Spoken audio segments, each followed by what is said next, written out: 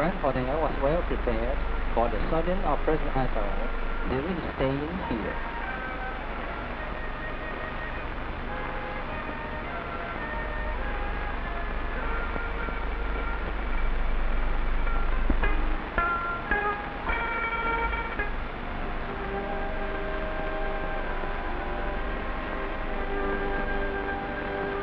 At 2:30 of June 18th, President Eisenhower, accompanied by General Taiwan Chief of General Staff, went to Yuanshan for laying a wreath in the Mother's shrine.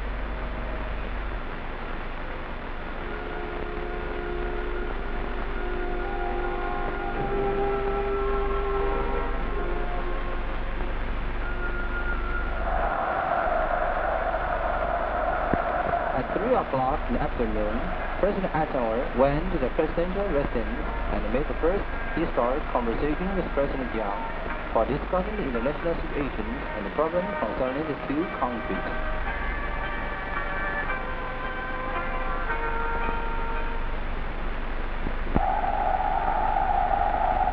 The conversation finished at 5 o'clock. President Eisenhower, accompanied by President and Madame Chiang, went to Presidential Plaza to receive the greetings of the half-million people there.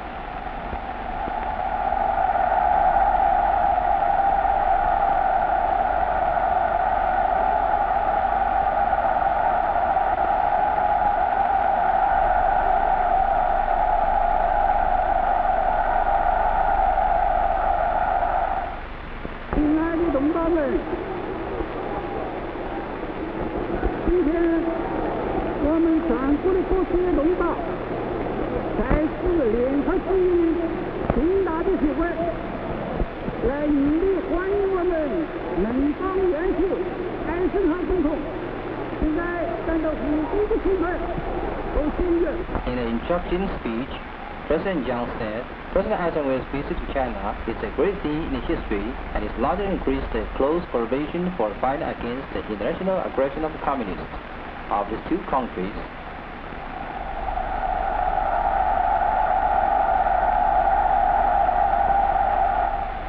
Thank you very much. Mr. President, distinguished guests and friends,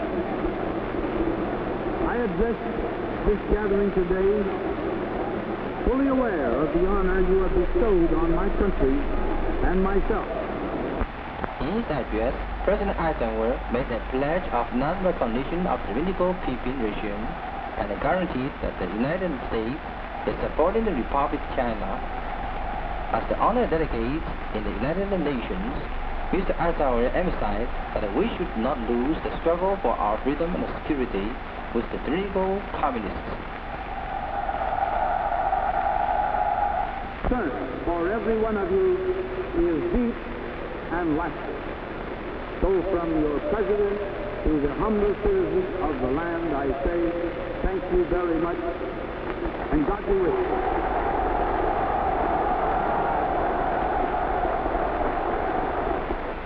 我们永久不忘记，今天我们大家共同的致力，努力奋斗，来支持我们艾森豪总统以及美国人民所希望于我们的目的。The welcome meeting was ended at 5:30 among the greetings and the cheerings of the people.